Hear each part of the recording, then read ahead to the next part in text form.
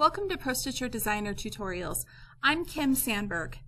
I want to show you how to use the Carousel Design feature.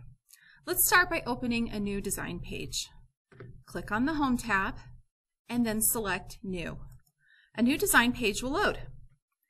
Next, we want to draw a simple artwork shape. So let's go to the Tools tab and select Artwork. I will click here on the bottom half of the button and then choose the leaf from the drop-down file. I want to draw a leaf that is 2 inches wide and 3 inches tall. So using my mouse cursor, which you'll notice has a little leaf attached to it, I will put my cursor right there on the corner of the grid, and then I'm going to stretch it over so that it's 2 inches wide and 3 inches tall. My grid here is set up in 1 inch increments, so it's pretty easy to see exactly what I'm doing.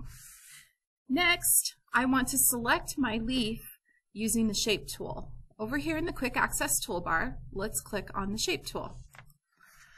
I now have the nodes showing on my leaf.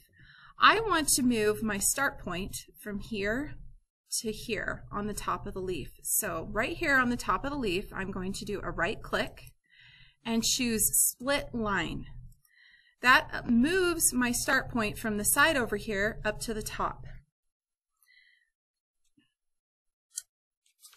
Now let's go ahead and start using the Carousel tool. The Carousel tool is found here under the Tools tab in the Create section. It arranges designs in a wreath shape or a round shape. So let's go ahead and click on it and open the Carousel window. First thing I want to do is change my width and my height. I want my width to be 3 inches, so on my keyboard I'll type in a 3, and because I have this Keep Aspect Ratio selected, both of my designs are going to change to the same. It's 3 and 3, which is exactly what I want. The other variable that I want to change, and you can see how it's changed my design over here, is I want to change this individual path settings, my angle right here. I'm going to change it to 180, so 180, and I'll click Apply. Right here in this preview window, it lets me see my design. Look how easy that was to take that leaf shape. We rotated it so that the start points are all here in the center, and that way it will stitch out continuously. I will click OK, and the design is now going to load on my design page.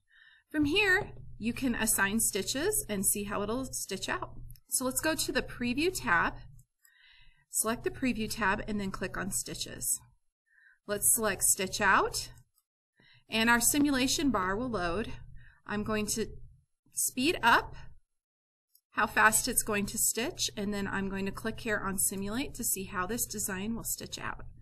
And you can see that it just goes all starting from the center around and around and around. Well, thanks for watching. I hope that you enjoy using the Carousel tool.